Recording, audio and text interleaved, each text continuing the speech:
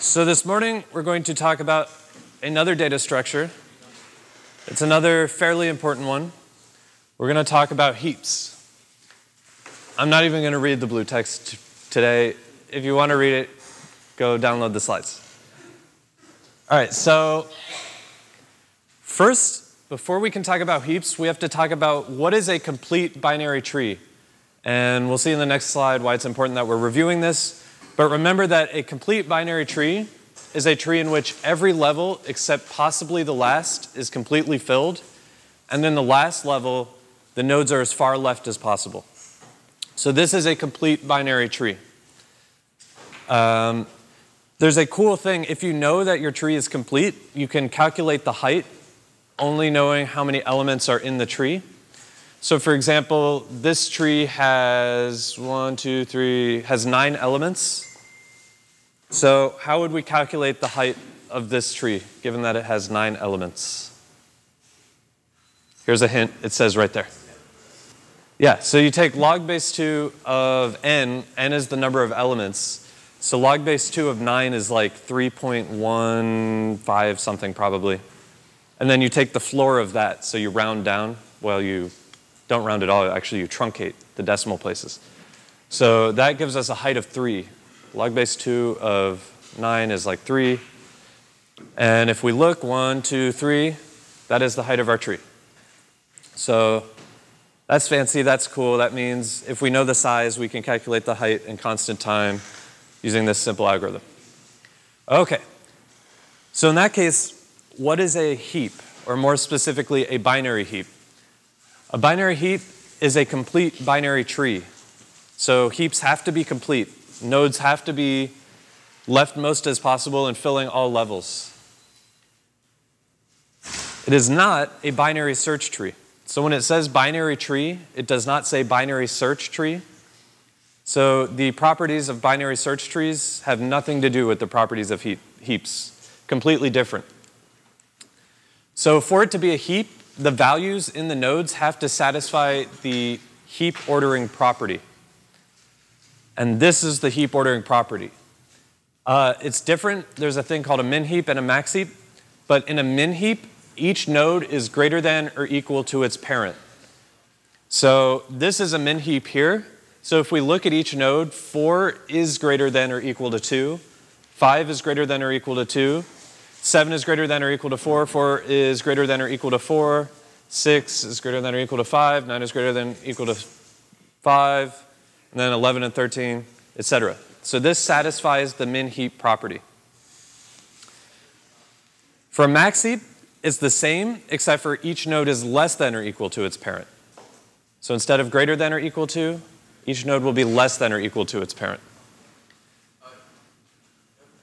Yeah. This set of data will always generate this tree? No, actually, the order of the input determines how the tree will look.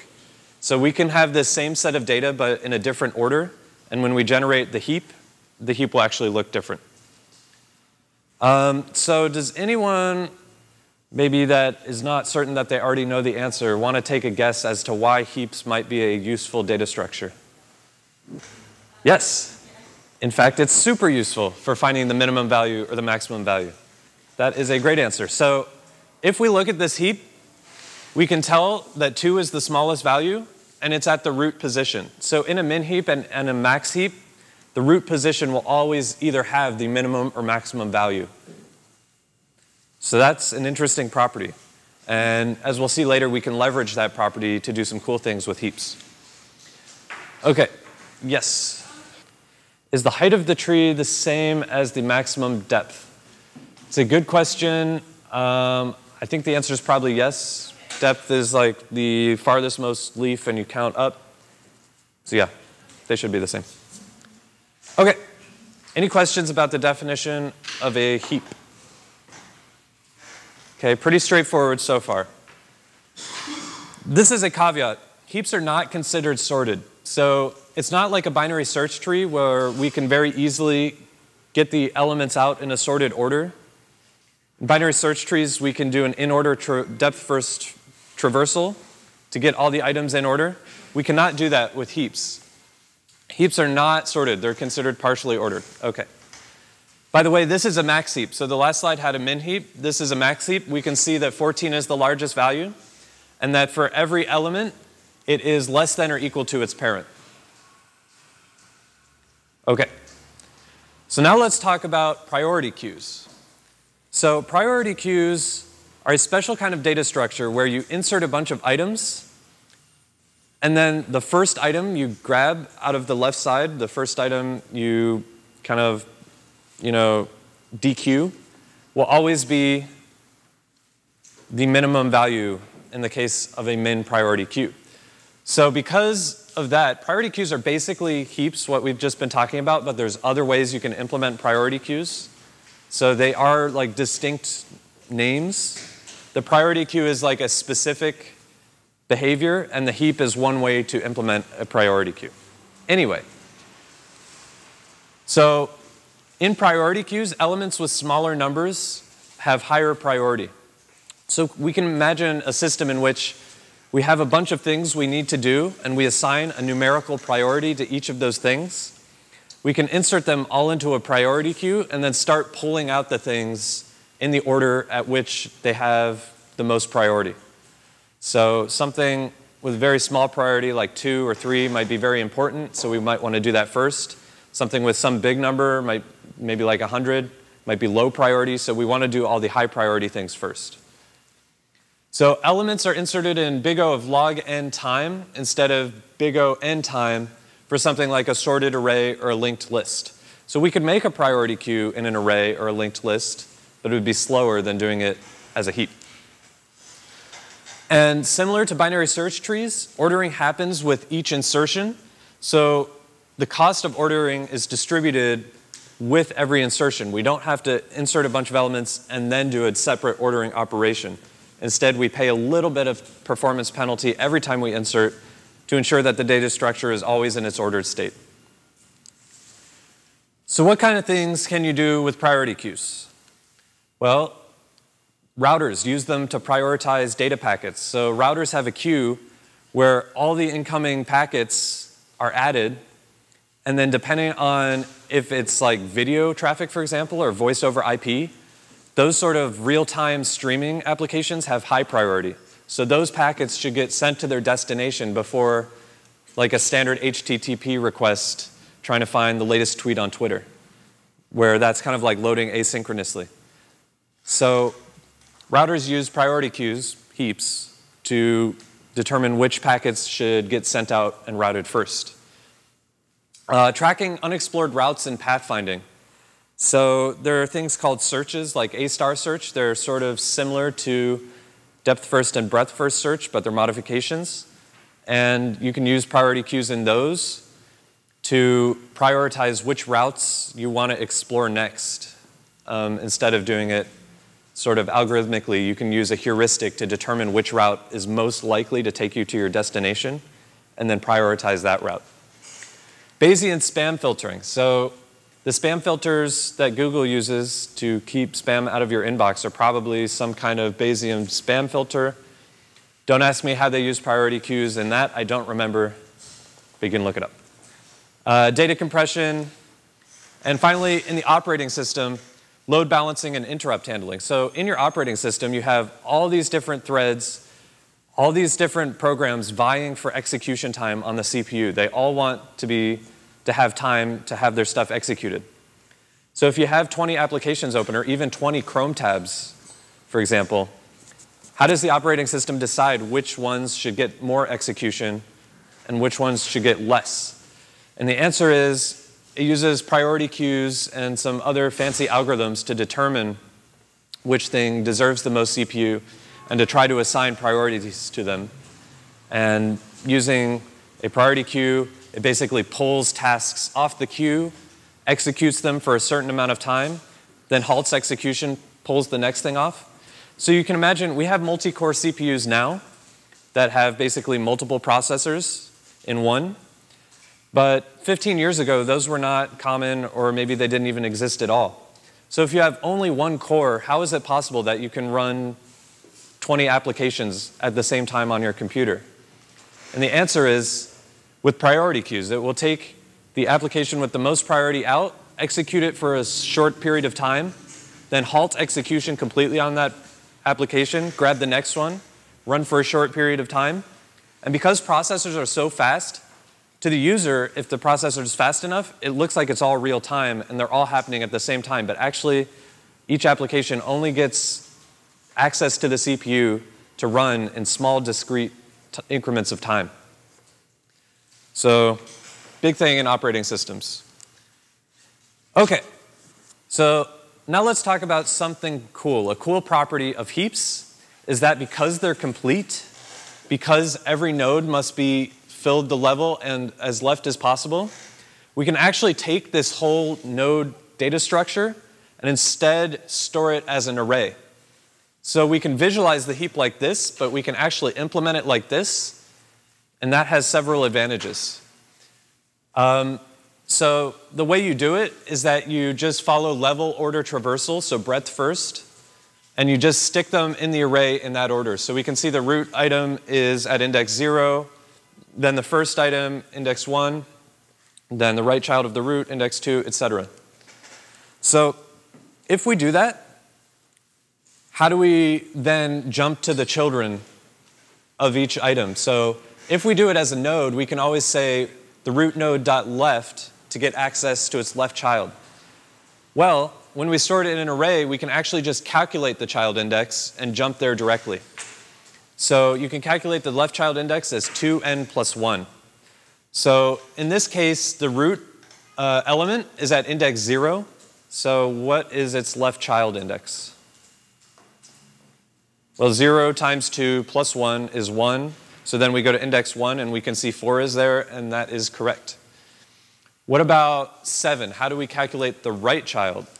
Well, here's the formula for the right child. So someone tell me the right child index for element 7. Yeah, Dave. 8. Yes. Why is it 8? Yeah, so 7 is at index 3. So times 2 is 6, plus 2 is 8.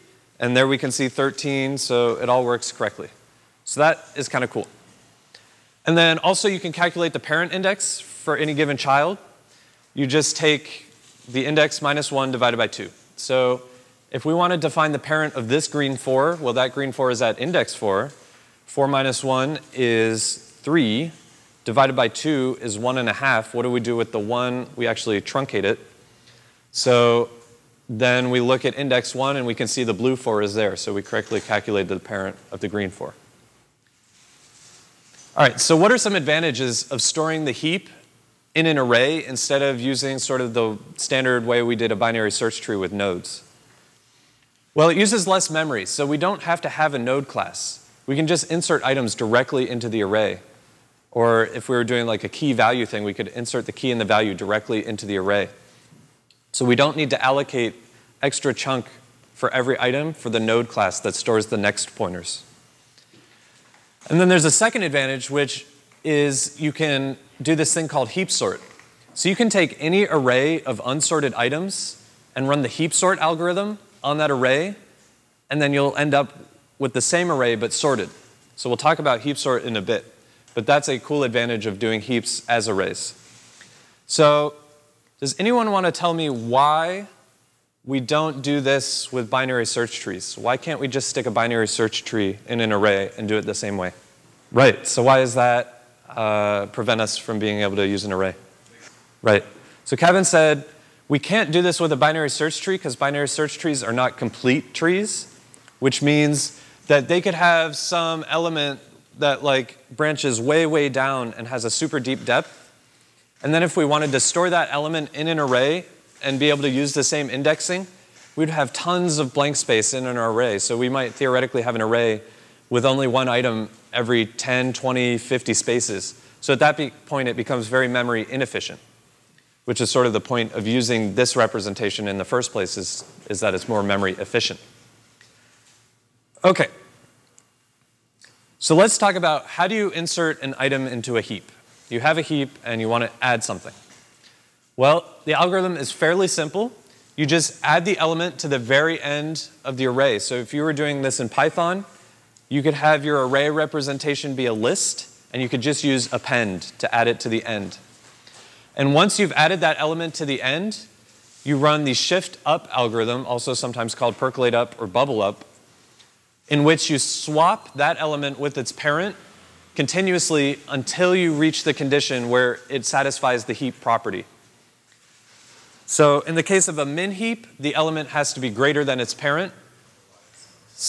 So if we look here, this is a min heap. It's got 2 at the top. If we want to insert 3 to this heap, we stick it at the end, and then we run the bubble up algorithm. So is 3 less than 7? Or sorry, is 3 greater than 7? And the answer is no. And so that doesn't satisfy the min heap property, so we have to swap it. So we swap it, and now we have this kind of situation. So is 3 greater than 4? The answer is no again.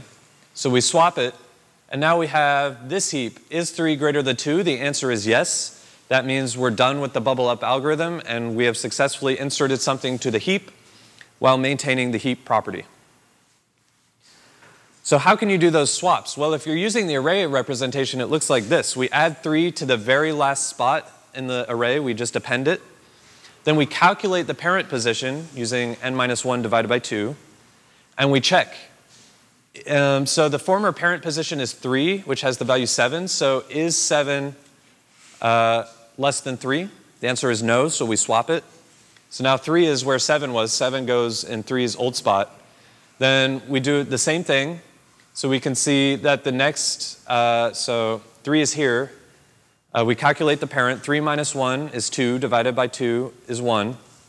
So then we compare this 3 with the element at index 1, which we just calculated. Is 3 greater than 4? No. So then we swap it again. So now we have our heap. Notice again that this is not sorted. So it goes 2, 3, 5, 4. So that is not sorted. This is not a binary search tree. Heaps are not sorted. They're just ordered. OK. How about delete?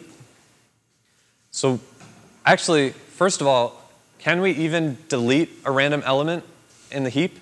And actually, the answer is no. In general, with heaps, you only insert things or do things with the root node. So it's a priority queue for a reason. We can only grab out the item with the most priority, whether it be the minimum item or the maximum item. So when you call delete, it's actually normally called delete min or delete max, and it only can delete the root node. So what is the algorithm to do that? Well, you take the root node and you replace it with the last element in the tree, or sorry, in the heap. So in this case, 9 is our last element. That means it's the rightmost element in the list, in the array representation. And in the sort of tree representation, it means we go down to the last level, and then we go as far right as possible to find the last element. But that's actually like something you can't do easily. If you're doing this as a tree and not as an array, how do you figure out where the last element is? And there's not really a good answer. You could do a breadth-first search and then just stop when you reach the last element, but that takes n time, instead of just knowing where it is in the array, which is constant time. So array representation, the right way to do heaps. So anyway, you take the last element, you stick it where the root node was that you just deleted, and then you run the shift down algorithm, which is the same as shift up, except for you're swapping things down until they satisfy the heap property. So in this case, we're going to delete 2, which is the min item, and we're going to replace it with 9. So we do that. So now we see, does this satisfy the heap property? Is the child of 9 greater than 9? And the answer is no. So we can see 4 is less than 9, so we have to swap it because this is a min heap. Then we do it again. We say, are the children of 9 greater than 9? And the answer is no. But we actually look at both children. So this is a little bit different than shift up, in which we only compare with the parent.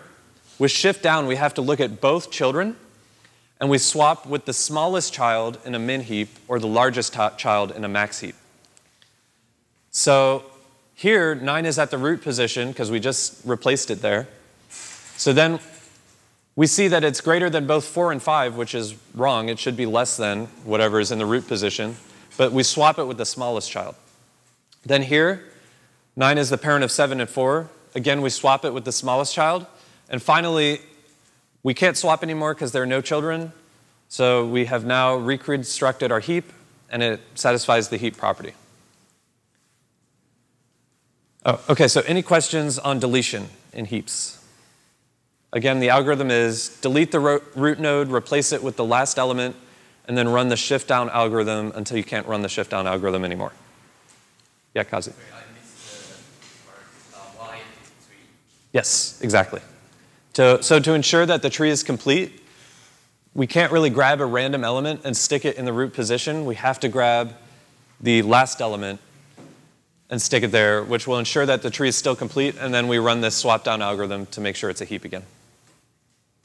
We'll talk about that in a bit, but we can talk about it now. What is the time complexity for deletion? Anyone have any ideas? So you can calculate it exactly, maybe, like the worst case, by knowing the height of the tree. That's true. In general, given a tree with height n, what is the complexity? Yeah, Josh. Yeah, log of n, exactly.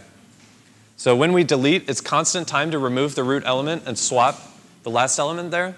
But then shifting down is a log of n runtime operation. How do you keep track of the last element? Well, if you know the length of your list, then you know how to calculate the last element. Okay, so there's a couple other methods. We've done insert and delete. The other ones are peek. All peek does is return the value of the root node, nothing other than that. And size returns the number of elements in the heap. So those are both pretty easy, pretty standard for any sort of data structure. All right, so now let's talk about an algorithm called heapify. Heapify takes any kind of array, usually unsorted, unordered, and then it converts that array into a heap. So if we want to construct a heap out of an array of elements that we already have, we could either do it one of two ways. We could just insert each item one by one into a heap, or we could run this heapify algorithm on the array itself without having to copy memory into a new array or something like that. So let's talk about the heapify algorithm. So you start at the last parent node, which you can calculate this way. So the last parent node is basically the last node, the lowest and rightmost node in the tree visualization, or the rightmost node in the array visualization that has children. So anything that's a leaf is not a parent node, but so you're just looking at the last internal node. So you can calculate this like this. Because it's complete, we know that the last parent node is actually just the count of the number of elements, minus 2 divided by 2. And then what we do is we take that index and we work our way backwards on every parent node throughout the heap. And for each of those nodes, we shift it down until it satisfies the heap property, and that's it. So the end result is a heap. So let's look at what that looks like. In this case, this is already ordered. But to calculate the last parent node, well, we see that, again, this has 9 items. So 9 minus 2 is 7, divided by 2 is 3.5, truncate 3. So then we look at the item in index 3, and we see it's this 7 right here. And we can see that that's the last parent node. Okay. So who would like to run through the heapify algorithm on the whiteboard? Okay. So here's the heapify algorithm again. We can see this is our heap here. So first we calculate the last parent node using index is equal to count minus 2 divided by 2. So what is the count, first of all? That would be 9. 9, okay, cool. So then what is the index of the last parent node? That would be 3. Okay, yep. 3, yeah. So it's that 2 that's right there. It's the last parent node. So then we're going to do a...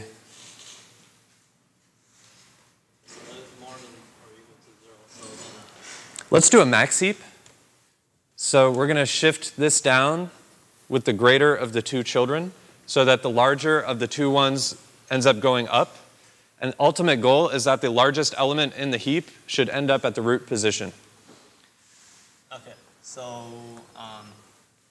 2 is less than 11, 2 is also less than 6. Uh-huh. And then 11 is more than 6, so Okay. I would switch. So Dan said 2 is less than 11, 2 is less than 6, so he's going to swap 11 and 2 because 11 is the greater of the 2 children. We're going to make a max heap. Okay, so there's 11, there's 2. Okay, so then the next step is we take our index, which is 3, and we subtract 1. So now index is 2, which is that 9 there, yeah. 9 is less than 13, 9 is not less than 4, so we switch 9 and 13. Right.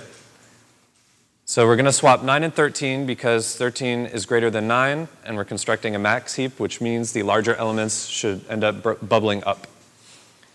All right, so now we subtract 1 again. Index is 1. Okay, so we go here. 4 is less than both 11 and 5. 11 is more than 5, so we switch these. Okay, so now we're swapping 4 and 11. And now that we've done that, we actually have to check here if this 4 that we just swapped also satisfies the property, because we have to do it recursively until we find it doesn't satisfy the property. So what do we do with 4? But index stays at 1? Yeah, so this is kind of pseudocode here, but shift down here means shift down recursively. Okay. So 4 is not less than 2, but 4 is less than 6. So we'll switch those. Okay, so then we swap 4 and 6. All right, so one final step. Index is now 0, so we're at the root node. So now we have to swap down the root node. Okay, so 13 is bigger than both of them. So 13 and 11 are the children of 7. 13 is the biggest, so we swap 7 and 13. And then we do the same thing. We have to look at 7 that we just swapped, compare it to its children, 9 and 4. And so 9 is the only element bigger than 7, so we have to swap 9. And we're done. So we have successfully heapified our heap. So thank you, Daniel, for your help. Polite round of applause. So now that we visualized it, hopefully it's a little bit more clear. If it isn't, feel free to write down a random jumble of stuff on your paper and run this heapify algorithm to convince yourself that it works. Okay. So now that we've run heapify, let's talk a little bit about what we can do with that. Well, obviously, we can take any random jumbled array of stuff and turn it into a heap. What we can also do is our first actual sorting algorithm. So this is the first sorting algorithm that we've introduced to you. It's called heap sort. What you do is you take your array of random stuff in no sorted order, you heapify it. So now we have it in heap form. And then all you have to do is keep on grabbing the element out of the root position and deleting it and sticking that into a new array. And as long as you keep on grabbing, say, for example, the min element and sticking it in order in an array, once there's no more elements left, you have a sorted array of stuff. So that's cool. You just grab it out and then delete it. So this is a very, very simple sorting algorithm, and it's actually a pretty good one. So we'll talk more about sorting algorithms in a couple weeks, and in fact, we have a project in which you will implement many of them. But any questions about heap sort? Sorting algorithms in general, input is a random jumbled mess of values. Output is those same values in sorted order. Yeah. So what is the runtime of heap sort? Well, I can tell you it's not log n because we have to touch every element to be able to determine its position to sort it. So it can't possibly be log n. So it's got to be n or worse. Well, all right, so let's talk about the runtime of heapify before we talk about the runtime of heap sort. What do we think the runtime of heapify is?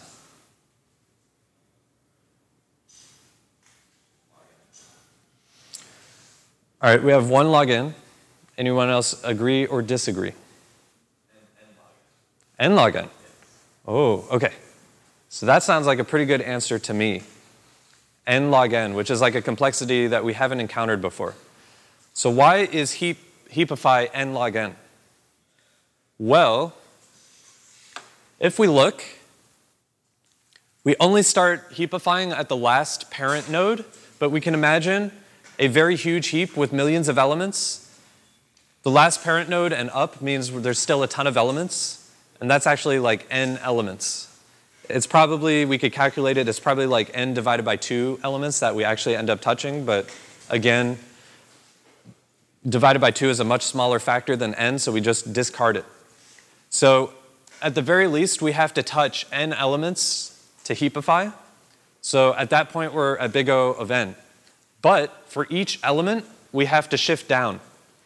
And the shift down operation is a log n operation because we have to do it as many times as necessary until we have the heap back into the heap property, back to where it satisfies the heap property. So for every element n, we have to do a log n operation, which means overall the complexity is n log n. Does that make sense to people? Do we understand why heapify is n log n? So what about heap sort? What is the runtime of heap sort? Well, first of all, we know heapify here is n log n, so what about the rest of this? What is the runtime of these 3 kind of pseudocode lines?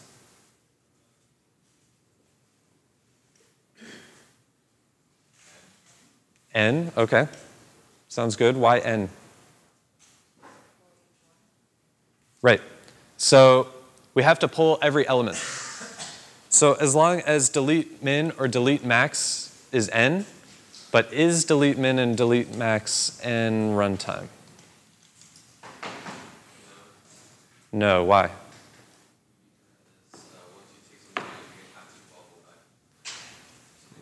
Right, so we replace the last element and then we have to shift it down. So that shift down is log n time. So this delete min or delete max is a log n operation. Grab min or max is constant, and this outer loop is n. So we do the outer loop n times. So we do this n times and then this log n times, so that's n log n. Heapify is n log n, so ultimately we have 2 n log n operations. The 2 is again a factor that doesn't really matter compared to n. So we combine them and we end up with log n overall. So heapify is n log n, and then this while loop is n log n. So ultimately heap sort is n log n time. Yeah, Kevin? In what situation wouldn't we use heap sort? Heap sort's really good when you have like already existing array of unsorted data. It's just sitting there. You can do it in place. Maybe not. I bet you there's a way to do it, but in this case, we actually allocate a second chunk of memory. So first we heapify, then we just start pulling elements out and sticking them in. Heapify in general is a pretty good algorithm. There are other situations, it kind of just depends on the data, to be honest, and what your memory constraints are, because you can get better real-world performance in certain algorithms like this compared to other sorting algorithms, like for example, merge sort. But this one uses 2 units of memory for every element. So the answer is it depends. But heap sort overall, it turns out n log n is a good complexity for a sorting algorithm. Does anyone think it might be possible to do a sort in n time? Could that be possible? Well, if we just think about it, it seems maybe unlikely, because to be able to sort in n time means we touch every element either once or only like twice or some constant factor in front of n. But for every element, we have to do some comparisons with other elements to determine where it goes. And so because of that comparisons part, maybe it's actually impossible to do better than n log n. So that's something to think about. We'll talk about it more later when we talk about sorting. But let that kind of stew around. Can we do sorts in n time? Maybe, maybe not. Okay. So now let's talk about the runtime of heaps. We already talked about some of these, but what about the space complexity for a heap? Both average case and worst case. So for every element in the heap, how many units of space does the heap occupy? N? Anyone else think n? Who thinks n? Okay, who thinks something less than n? Okay, that's good because that would be impossible. Who thinks something greater than n? All right, so we're in agreement. It's n. So that makes sense because if we do it as an array, every element occupies one space in the array, it's n. All right, how about insertion? Do we remember what the algorithm for insertion was? Stick it at the end and then bubble it up. So what is the runtime for insertion? Log n. Yep. Actually, we already talked about that. Worst case is the same. Because heaps are complete, we can't even actually have the situation that we had in binary search trees where it's actually a linked list. That's not possible in heaps because they have to be complete. And these insertion deletion algorithms ensure that heaps stay complete. How about delete? What is the runtime for delete? Log n as well? Sounds good to me. We remove the root element, we replace it with the last one, and then we run shift down, which is a log n algorithm. All right, so let's talk about heap sort. We just talked about it. So let's have me, well, first of all, space. This is kind of interesting. Yeah, Dave. Extract is probably like a pretty good term. Yeah, so you could definitely call delete extract, and that would imply that it's both a peek and a delete, that it returns the element and deletes it.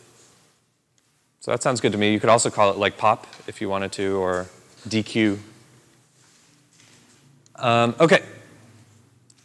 So what is the space complexity of heap sort? Well, we just talked about the runtime, but this is space. This is different. So for every element that we're sorting with heap sort, how many units of space does that element occupy? Well, one element occupies 1 unit of space.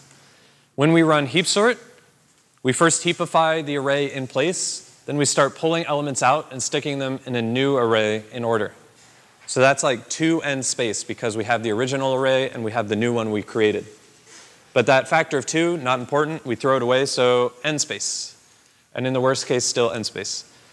Heapify, we just talked about this. Who wants to shout out the runtime of heapify?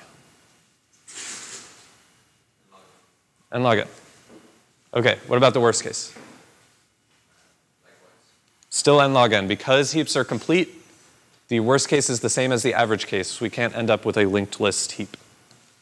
How about heap sort? We just talked about this too. Someone not, David? N log n. Okay, sounds good. So we heapify, which is n log n, and then we do the thing where we pull everything out. And that is also n log n operation. So here's some resources about heaps. Can't really read them here, but you can download the slides and click the links. That is it for heaps. Any questions? So you'll notice in your TwitterBot project, I think it's in section 9 maybe, that you have to implement a heap and use it to count the most frequent words in your corpus. So earlier, we were able to do that as part of our sampling. We can count the most frequent words, but it's much more efficient to use a heap to do it. So You will implement a heap as part of the TwitterBot project if you haven't already.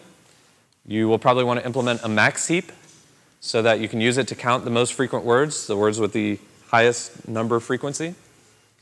And you'll probably want to do it using the array representation because it's the more efficient form of heap. Okay. Any questions? Yes, Josh? Is there a tree implementation of it? It's just too complicated. There is a tree implementation of a heap. It's the same as a binary search tree. You create nodes, and then you have them point to children. But because certain operations are less efficient in that representation, and because it uses more memory, it's generally not really done in the real world.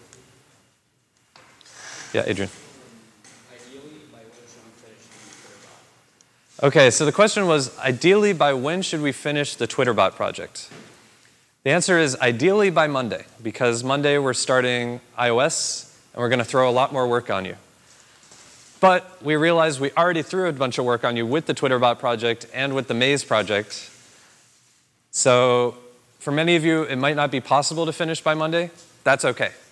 You should work, as hard as you can. The expectation actually is that you spend some time outside of class working on this stuff in general, if you want to get through all of it.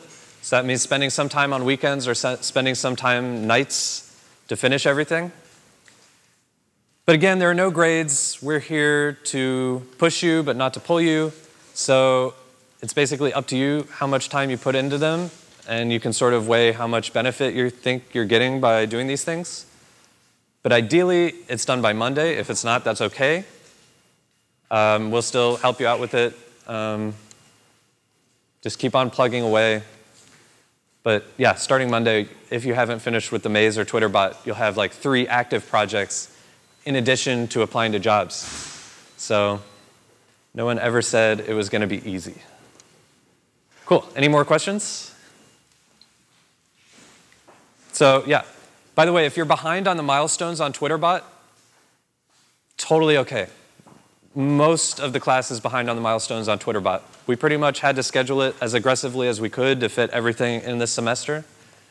But the expectation on our end from the beginning was that many people might not be able to finish it within that timeline so that they could continue working after. Okay, thank you. Continue working on all your stuff. And this afternoon, we have a lecture on bit manipulation, which is a topic that is really interesting and cool, and also happens to show up in the maze generating project.